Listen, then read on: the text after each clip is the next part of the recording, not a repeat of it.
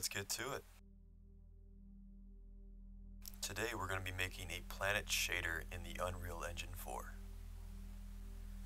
For this project we are going to need a diffuse map of the planet, the clouds, the lights, a spec map, a normal map, and a normal map for the clouds.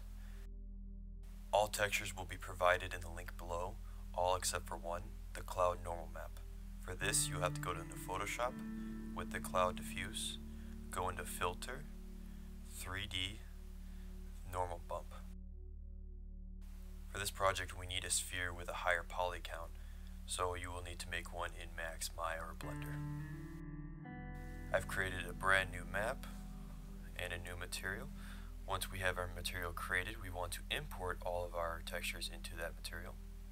For this we are going to need two panners, one for the Earth's surface and the second one for the clouds.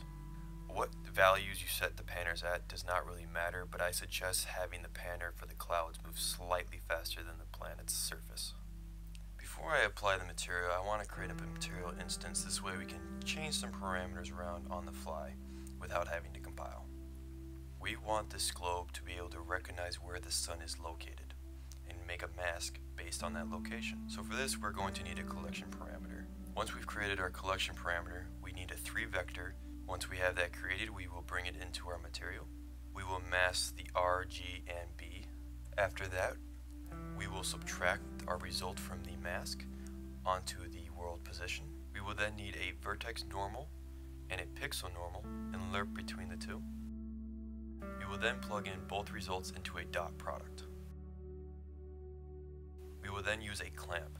Without a clamp, this mask will be very, very bright and blinding, so this keeps the value between 1 and 0. And now we have a nice mask between day and night.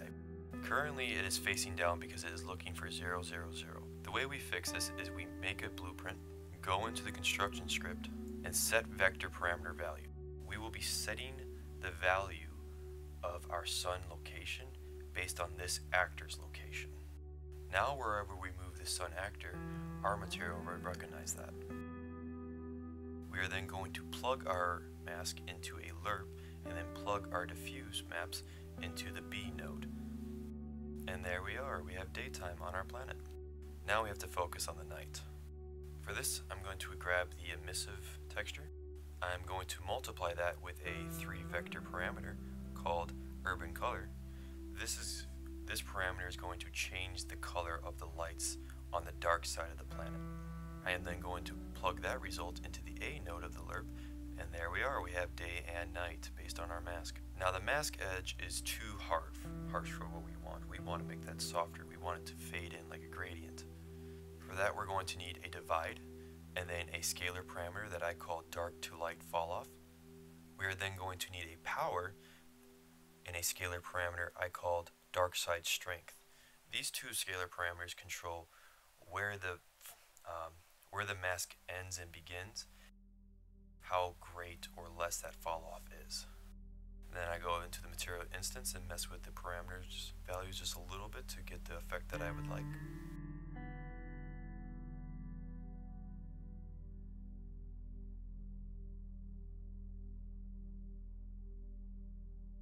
Just gotta keep messing with it until we get the result that I want. Okay, gotta check some things here.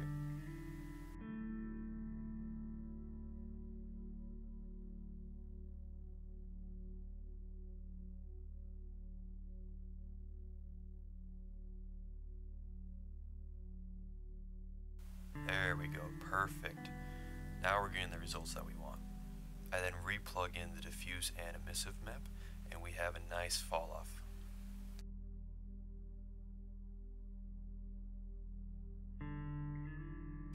Next we're going to do is the atmosphere. We're going to need a 3 vector parameter, and this is going to be the atmosphere's color. We will then need a Fresnel node and a power. We are going to create a scalar parameter that we will plug into the power, and then we will need a new scalar parameter called atmosphere strength. We will also need a scalar parameter called base reflect. We will then combine the two results in a multiply. I'm going to plug this straight into the emissive map so we can get a good understanding of what's going on. There we go. We have a nice ring around our planet. We only want this to show on the day side. So we add this result to our diffuse result and then plug it back into the B lerp. This will give us a nice crest around the day side of our planet. I am now messing with some of the parameters that you see before. Feel free to mess with them as well to get the result you would like. We will then need a new scalar parameter plugged into a multiply. This will control the brightness of our atmosphere. I'm going to comment everything out to make sure everything looks nice and neat.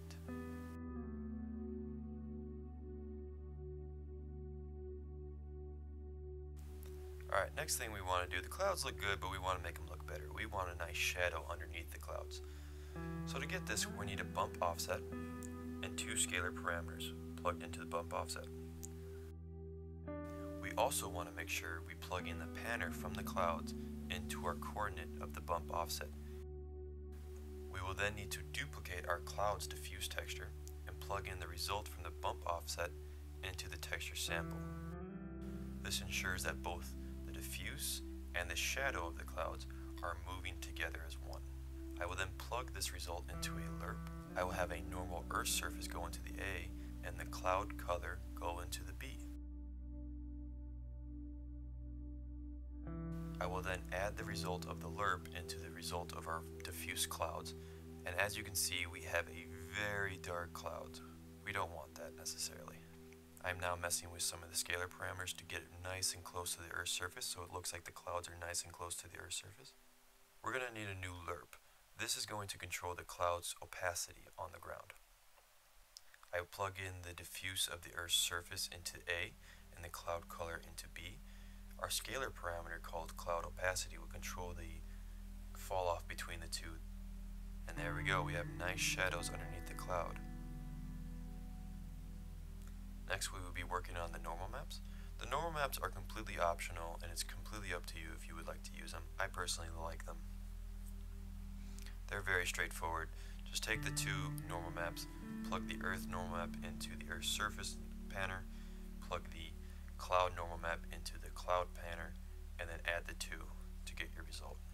Just going to adjust some things real quick to make it look a little bit better.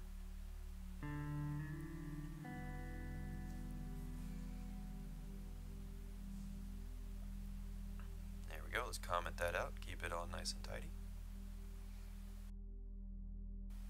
Next thing we're going to do is we are going to work on the auroras. For this we will need a new texture sample. Currently I just used a simple mask I already had.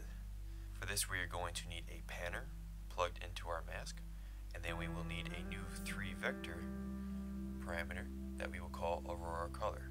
We will use a lerp to mask over the colors. We only want this really showing during the nighttime, so we added it to the urban emissive.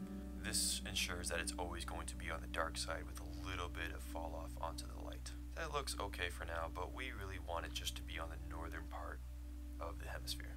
So for that we need a bounding box. I'm going to plug this into a power and then make a new scalar parameter. This is going to control the strength of our mask. I'm going to plug that into emissive so we can see exactly what's happening. There we go.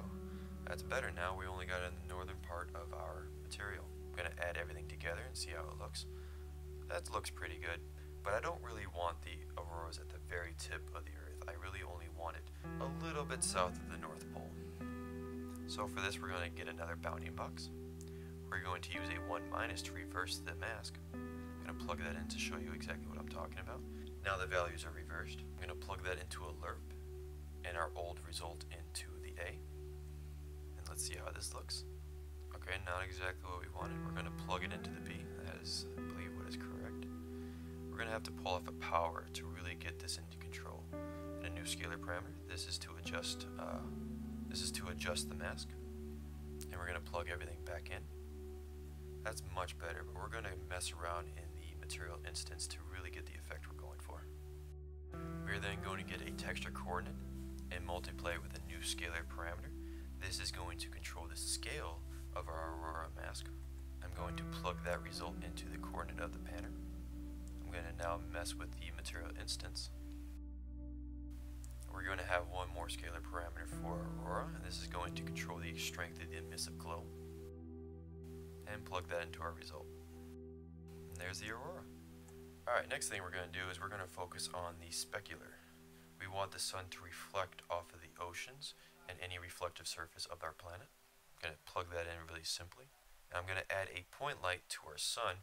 The point light doesn't really affect the material too much. We just want a nice little reflection off of the ocean. We want to add the top clouds to our spec map. This will ensure that the clouds will also reflect some of the light back to the sun.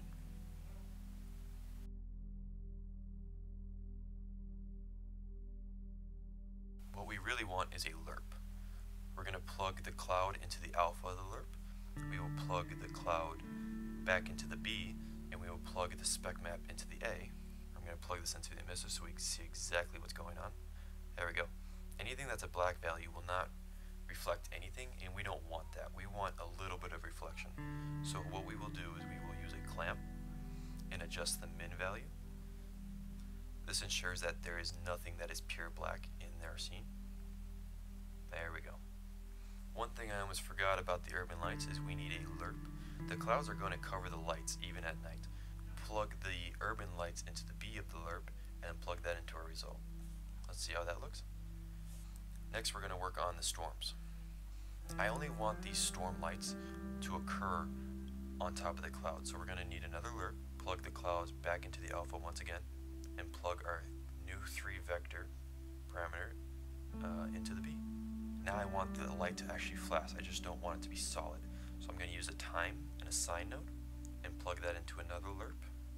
I'm going to plug that into the alpha and the result from our last lerp into the B. I'm going to adjust the time and the sine. You can fiddle with the value, but I just want it to flash. Next, what we want to do is we want to copy another mask. Once again, you can use whatever mask type you want. I'm just going to continue to use the mask I use for the Auroras for this. This is to ensure that all the clouds are not showing lightning at a constant rate. So I'm going to plug that into another lerp, plug our last lerp into the B, and plug that into emissive so we see what's going on. I want to copy our mask again and create a panner node. You can put the panner node at whatever value you like, plug that into another lerp, and then plug that into the emissive so we see what's happening. This ensures that lightning is only happening in a very few areas on our planet at a time. I will then create a new texture coordinate and multiply that with a new scalar parameter. This is going to determine how often we see storms on our planet. Plug that into our top mask and comment this out as storms. I'm then going to add the result of the storm to our lerp result. This is because we want storms happening on both day and night, and plug that in. Go ahead and open up your material instance and mess with some of the values until you get an effect that you